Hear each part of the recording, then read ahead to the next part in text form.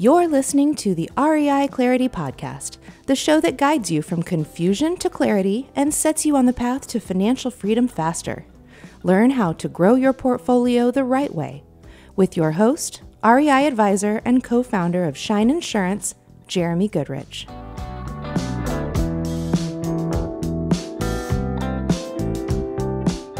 Hey there, Jeremy Goodrich, your host for the REI Clarity Podcast. Our guest today's name is Rachel Richards, and she is a real estate investor. She has about 40 different units. She is an author. She's written 2 best-selling books called Money Honey and Passive Income, Aggressive Retirement. And in our conversation, she takes us to a place that I'm not sure we've exactly gone in past episodes. I knew that she understood financial literacy. I knew that she had multiple streams of income, and she has aggressively retired at the age of 27. And she'll talk in our interview about what that means. But she has a real handle on how finances work and how passive income works for her. In fact, I start the conversation off really asking a question about her definition of passive income. And the reason I did that is I feel like a lot of people use that term in a lot of different ways. And I wanted her to define where she was coming from right from the start. And she does an amazing job of doing that. Rachel is focused. Rachel is determined. Rachel makes clear goals for herself and her family and really works hard to attain them. So if you're someone who is looking for financial structure, if as you're building your real estate investing journey, you say to yourself, I really need help with that financial side, need help with my mentality around that financial side, I think this episode is really for you. We get into the nuts and bolts of money and how to navigate money in an intelligent, thoughtful way and use it to better your family and your life and your real estate investing journey. So without further ado, my interview with Rachel Richards.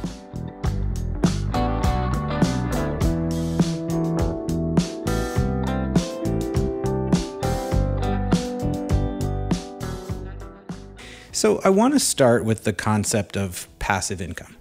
I think that it can be a catchphrase sometimes. It can get used by people in a lot of ways to even manipulate other people in the worst spaces. So I guess my question for you is, how do you define passive income and how do you apply that to your theory? Yes, I'm glad you asked because I agree. It can definitely be misused, misunderstood. The way I define passive income is that it's money that's earned with little to no ongoing effort. So it's no get rich quick scheme. It does take time or money to create. And I think that's where a lot of people get it wrong. The way I see it is that it's in 2 stages. Stage 1, you're investing the time or you're investing the money to get that passive income stream created. Then once you have it going or you have launched it, then you're in stage 2, and that's when it becomes a lot more hands-off. And I haven't had an epiphany a few years ago that once your passive income exceeds your living expenses, you're retired, you're financially independent. So that's what my husband and I started working towards. It's so great. So when you understand this concept of passive income, it's not that it just magically somehow makes you money. It's that you decide what you want to do on your path towards something that ultimately will be fairly passive. But even when you get there, are you just doing nothing?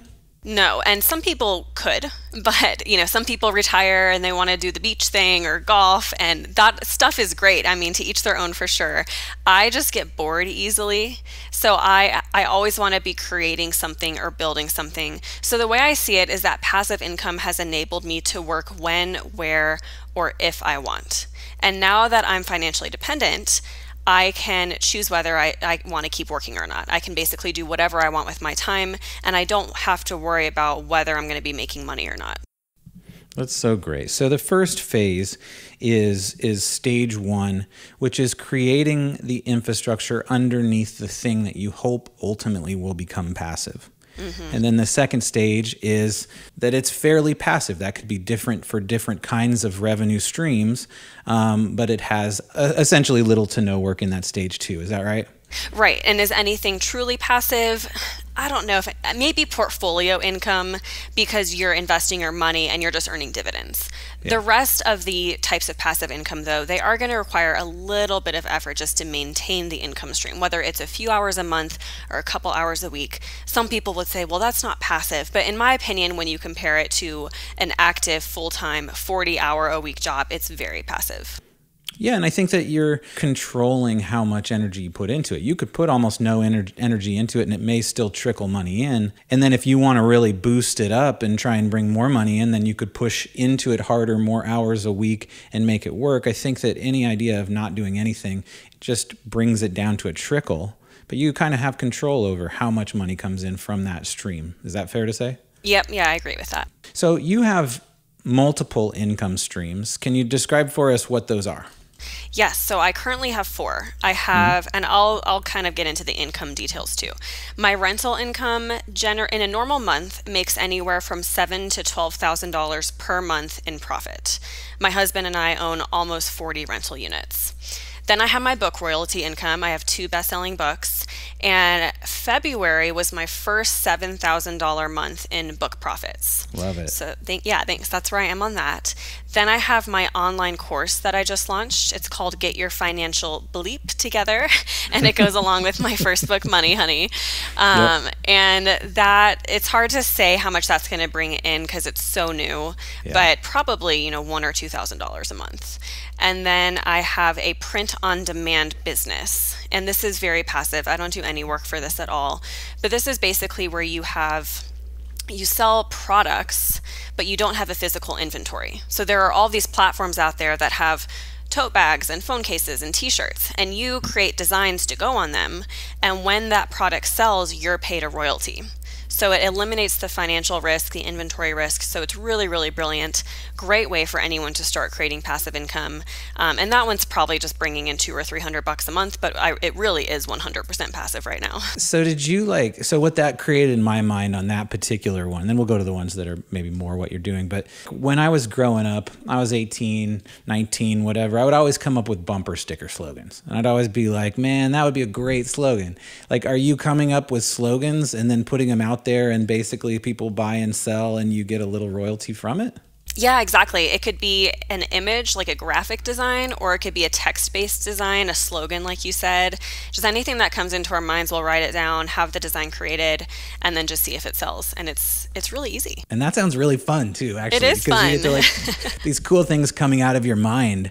Wow, so I didn't realize that all these great bumper sticker slogans that I think are great, but there's one good way to find out is to put it out there, or a graphic design, or whatever. That's really cool. So the print on demand is one piece of it. Let's talk about the rental income from your properties. This show is about folks who want to jump from side hustle investing to full-time investing. And what I like about this conversation is maybe this pushes back on that a little bit, because you're not full-time investing. You've got these multiple streams, right? Yeah, and that's the great thing about it is you can run it however way you want. You have the option. Yeah.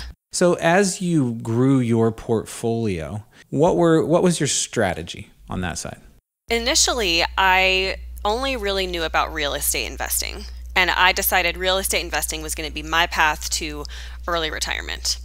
So we started looking for properties in 2016. My husband and I bought our first duplex in 2017. We had a couple things going for us. First, we were investing in Louisville, Kentucky, so it's a great market to invest in. Anywhere in the Midwest, prices are reasonable, great rental market.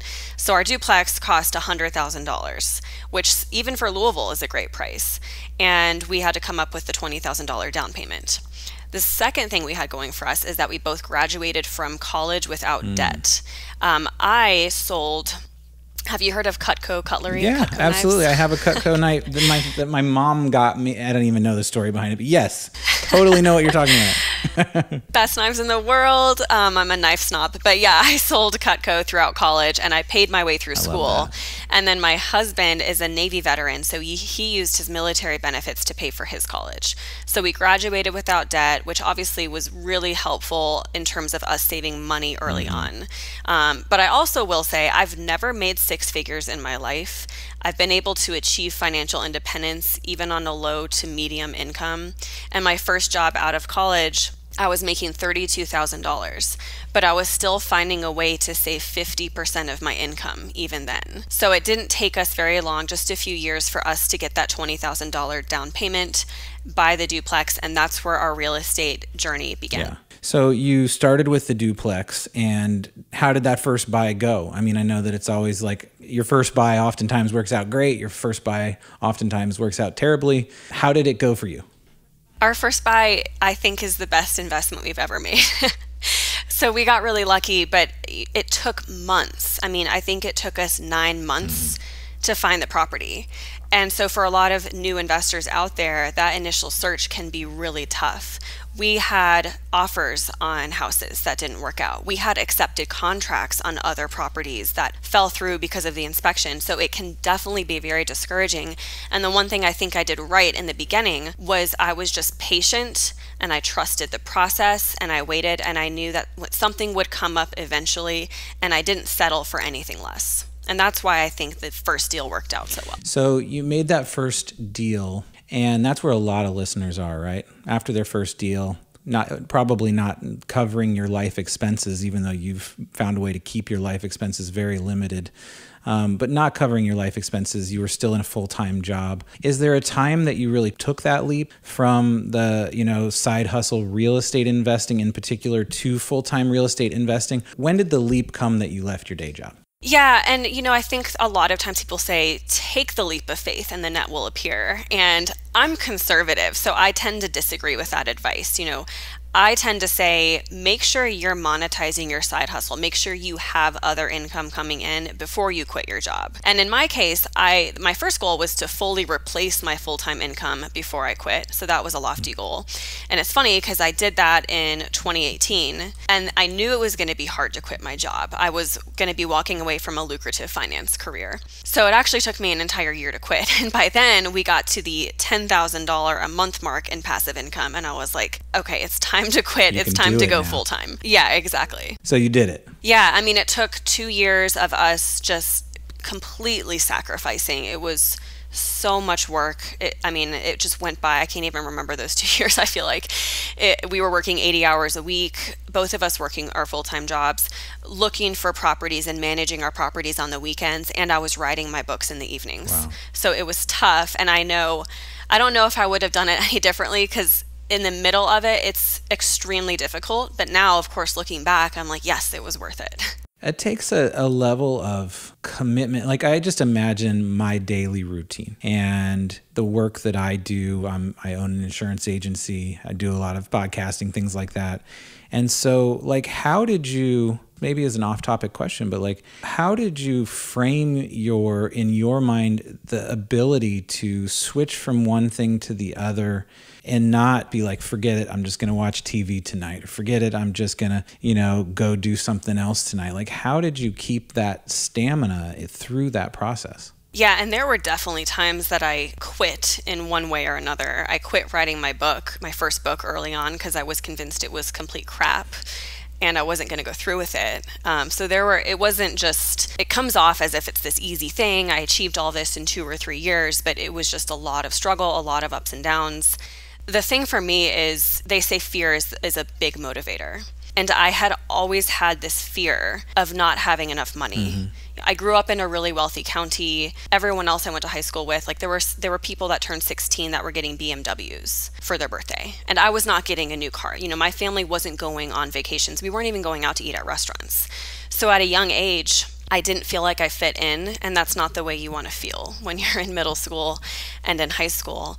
And I just remember thinking at some point, I don't want to end up like everyone else struggling with money. I don't want to have to operate on a strict budget my whole life. I don't want to have to borrow money from family and friends to make it to my next paycheck. I wanted to be different.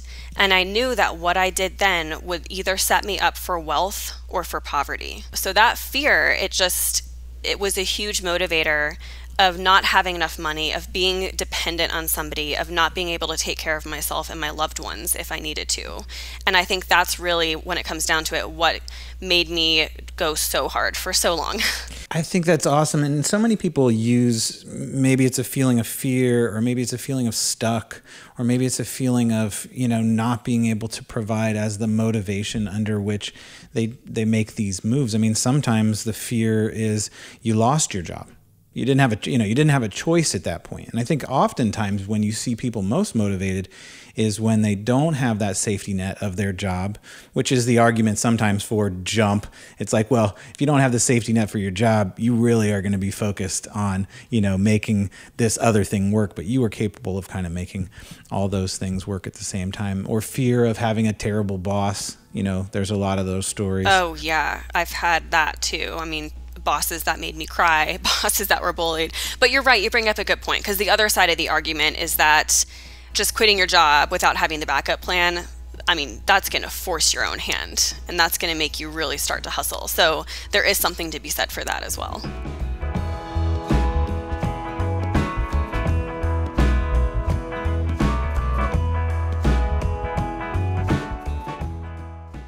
This episode of REI Clarity is brought to you by Shine Insurance. Shine Insurance is the #1 real estate specialist for investors in the Midwest. We work with real estate investors who have more than 10 units of single family, multifamily, and commercial real estate. At Shine, our process is simple, our policies are smart, and when you need us, we shine. Let me tell you another quick insurance story. So I had kind of the perfect scenario, the scenario I see all the time happen the other day. Someone called me.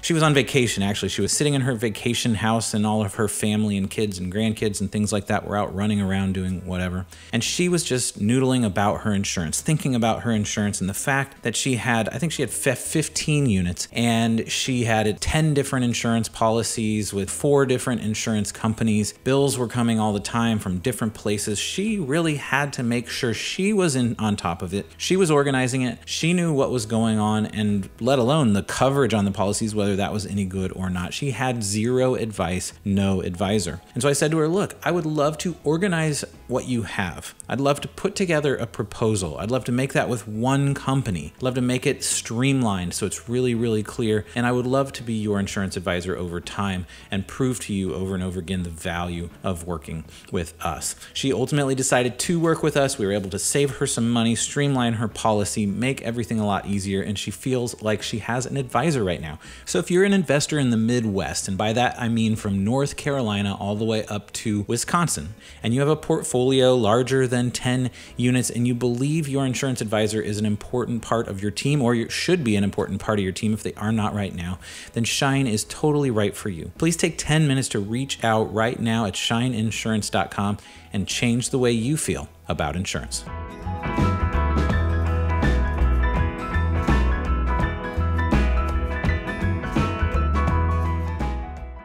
So as someone who's aggressively retired at 27, essentially, it seems like you have to have a really clear idea of your future. And like one of the parts of the REI Clarity framework is forecast your future. I wonder, as you were getting into any of these processes, whether it was the writing of the books or the investing in real estate, how did you set up your plan, and how did you forecast your future? With the real estate, everything was more clear. And that's why I started out thinking I was going to achieve all this just with real estate. My initial plan, and I think I had read this in a book somewhere, maybe Hold by Steve Chater and the McKissicks. That's one of my favorite rental books. I was going to buy a single family house, one per year for 15 years, all on 15-year mortgages. And that way, after 15 years, I was going to retire once those mortgages started getting paid off. So I was planning on retiring in my mid-30s if I was going to start in my 20s. And that was my initial plan. Everything just felt very clear cut to me. I had mapped it all out. And I even remember I would do a spreadsheet with my husband, maybe, once a quarter, something like that. We would look at all of our expenses and make sure they hadn't crept up on us or kept growing over the past few months. We would always be keeping our expenses in line. And we would think, well, how much passive income do we need to retire and quit our jobs? And at first we were like, well, if our expenses are $6,000 a month, we need $6,000 a month. And then I was like, well, wait a second. We want some buffer room. Yeah, right. We want some wiggle room because things will go wrong. And we also still want to continue to save even in retirement. So again, I'm conservative. I just like to have that extra money set aside. So that's why we ended up making our goal $10,000 a month. And that's what I would encourage anyone to do, is start with your expenses and then say, how much more above that do you want to have an income? How much do you still want to be saving per month? And that's where you get your goal. Do you have a suggestion for like how much above your expenses is a rule of thumb?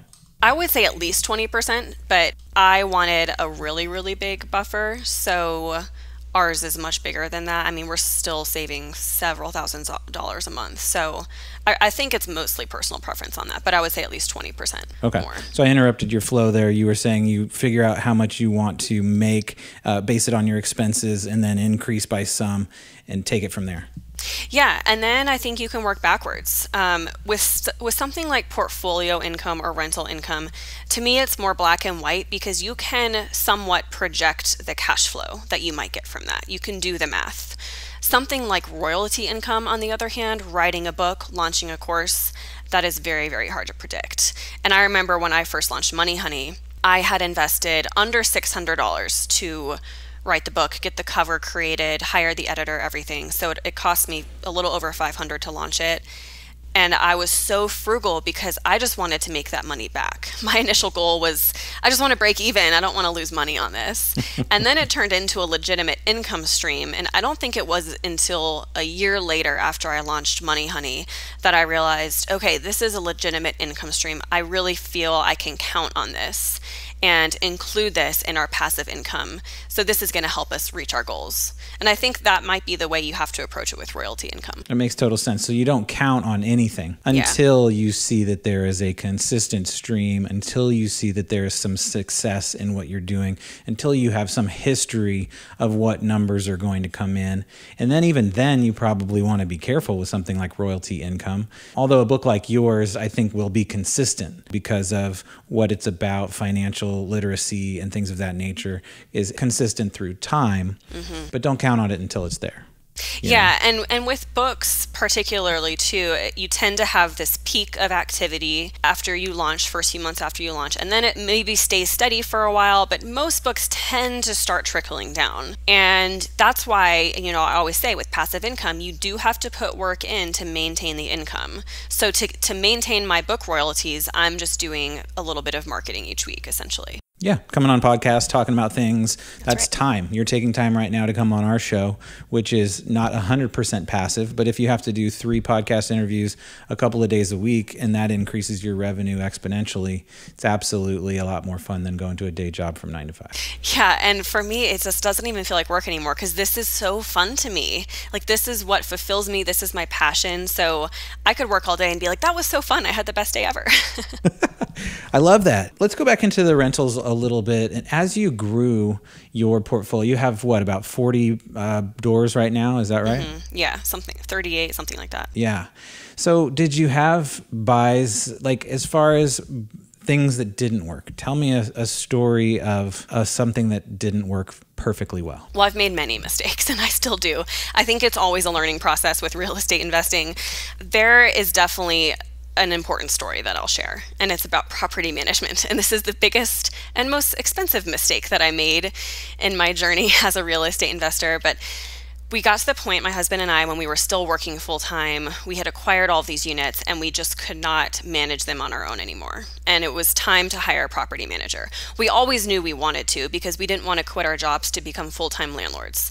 So we always knew we were eventually going to hire a property manager.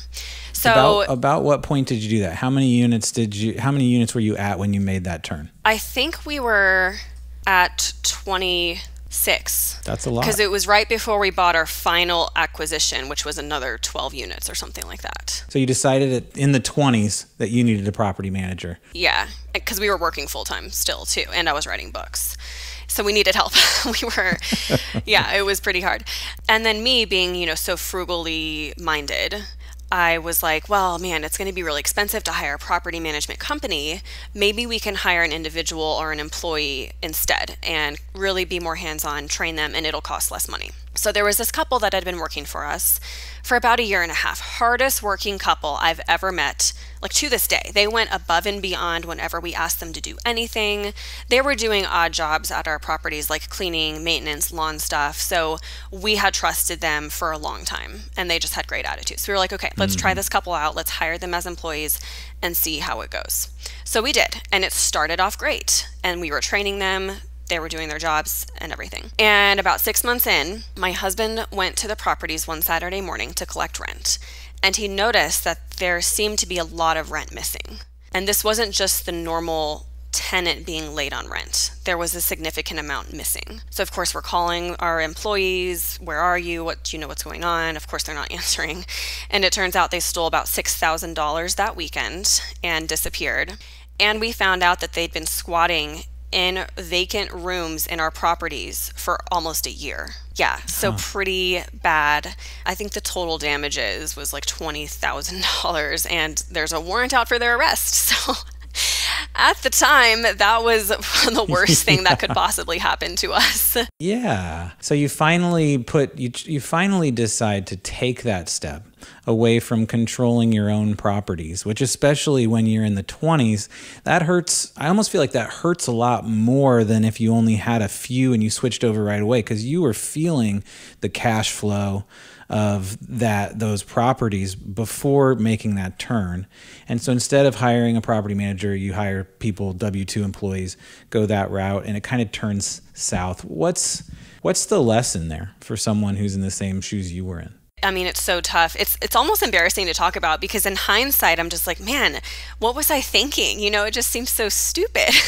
But I like to share it because I hope other people can learn from my mistakes. Well, you hired 2 people who you thought were good, though. I mean, I don't think it's such a crazy thing to choose to hire someone instead of hiring an actual property management firm. Do you think that was your mistake, hiring a W-2 employee instead of finding a really good property management firm? Yes. I mean, moral of the story, don't be cheap here. This is not the place to try to cut costs.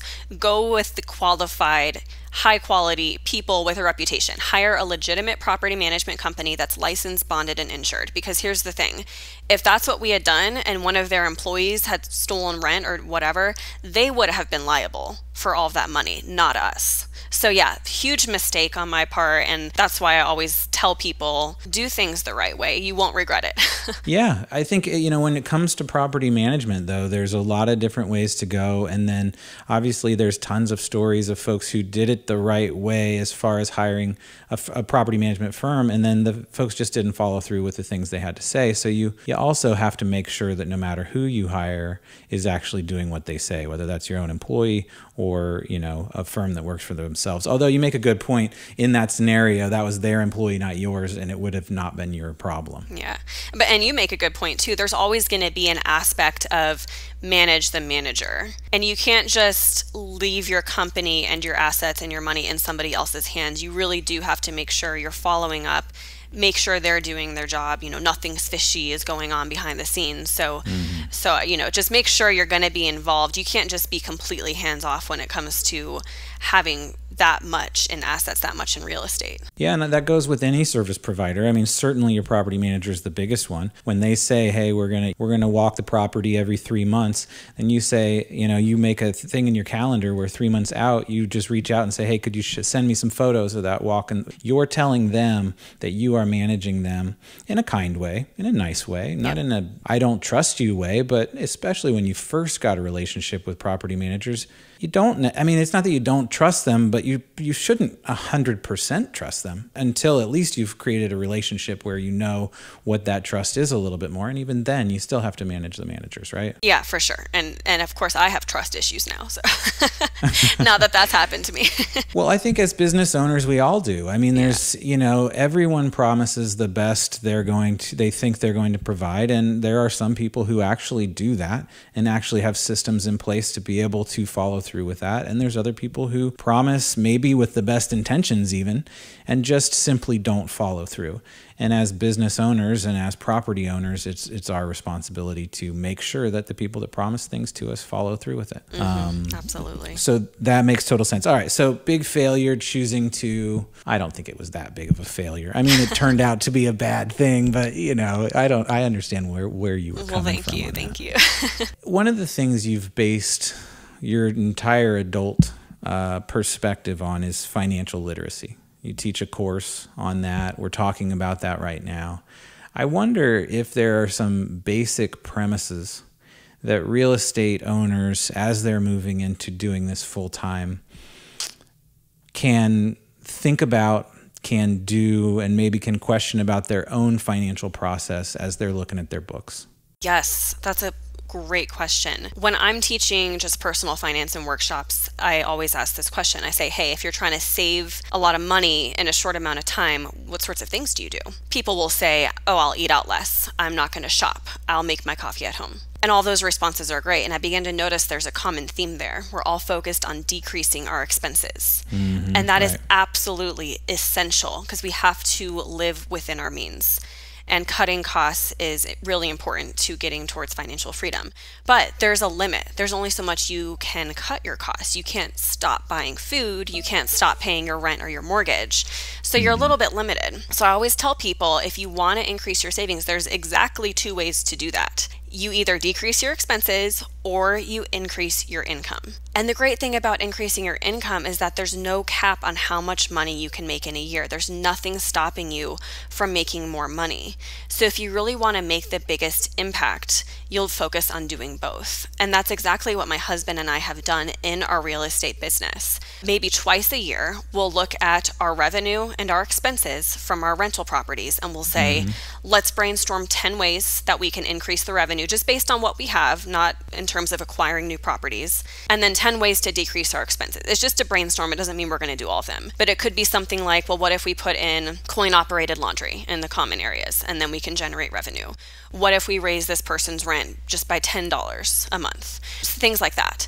And then on the expense side, we'll think of other things. If we're providing cable or internet or utilities, can we switch providers and save money that way? So we'll just do this brainstorm, and it really helps us make sure we're focusing on the bottom line and how we can increase total profits. And it just keeps us open-minded. There's so many ways a rental property owner can do that.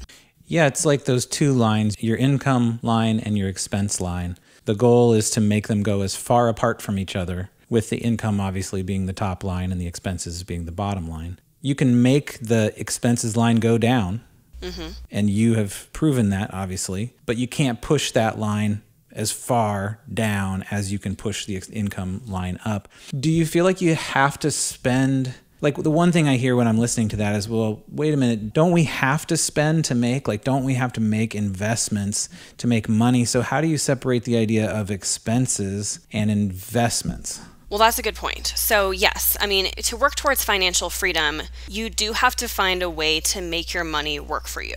So I talk about in Money Honey my savings bucket concept. It's a really, really popular concept because savings used to be really difficult for me. I feel like all these finance gurus say, save 15% of your paycheck, save 20% of your paycheck. And it's not one size fits all.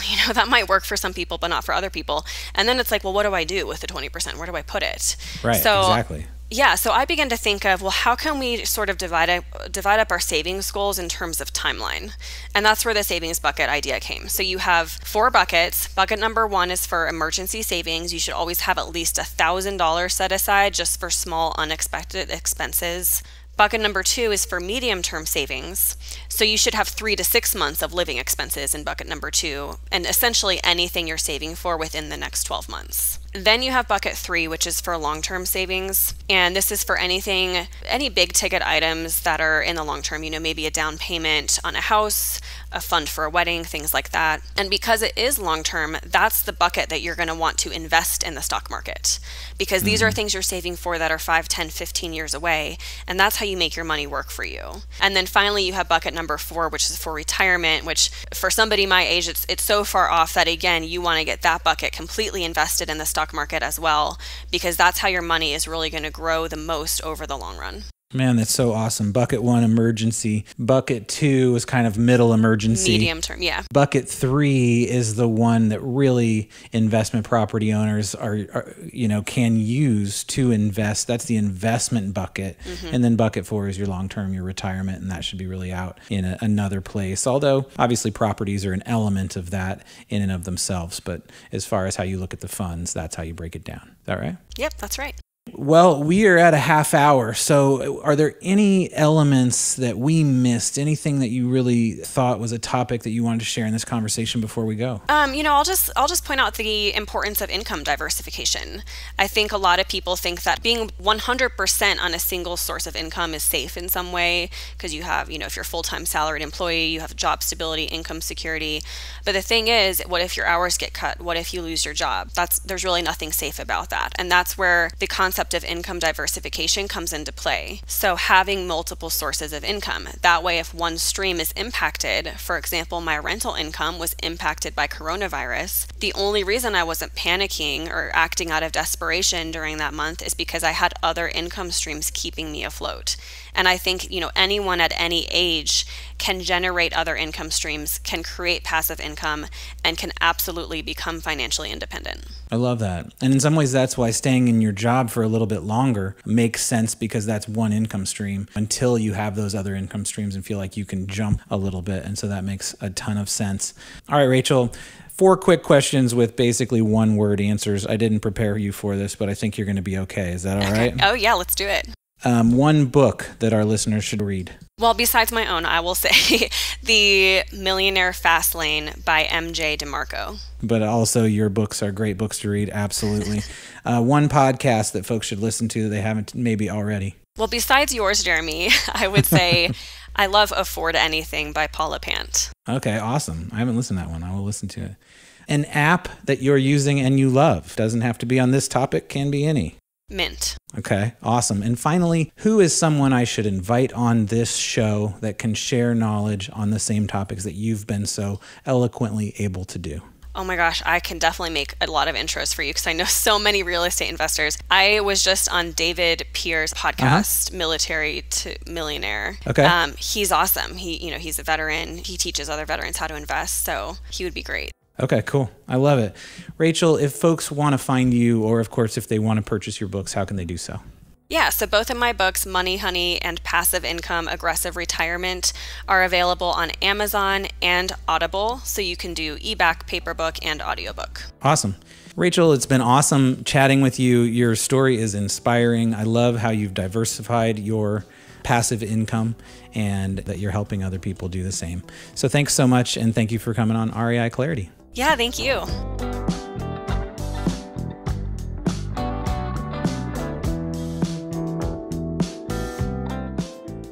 Special thanks to Rachel Richards for taking the time to share her insights with us. I really loved her ideas around finances, the 4 different buckets of money, and the fact that bucket 3 is really where your investing happens. Obviously, there's a lot of different ways that we can do this stuff, but I hope that her approach and her ideas have expanded your mind around investing and passive income in general. Is real estate investing your only avenue to finances, or do you have others? If you don't, are there other ones you want to add, or are you comfortable with one stream of income? There's nothing particularly wrong with that. It just, diversification certainly is going to help to make sure that you're safer and more stable in your financial space. So who do you know that needs to hear this episode? Who needs to understand more about financial literacy and investing? Pick up your phone and send them this episode. Let's help everyone level up. We read every single review. I love that the reviews are growing. There's more and more in there. I've been reading them lately and I really appreciate it. If you've listened to more than one episode of this show and have not yet left a rating or review, I would encourage you to just take the 2 minutes right now to go over there, give us a 5-star rating, and articulate what it is you like about this show so that we can do more of it and refine the show to fit your needs and help you take that leap from being a side hustle investor to full time. Also, last thing, please do join us on the REI Clarity Facebook group. It is the place to get clarity, make connections, and implement the systems and strategies we talk about here. You can search us on Facebook. You will find us. There's a gold logo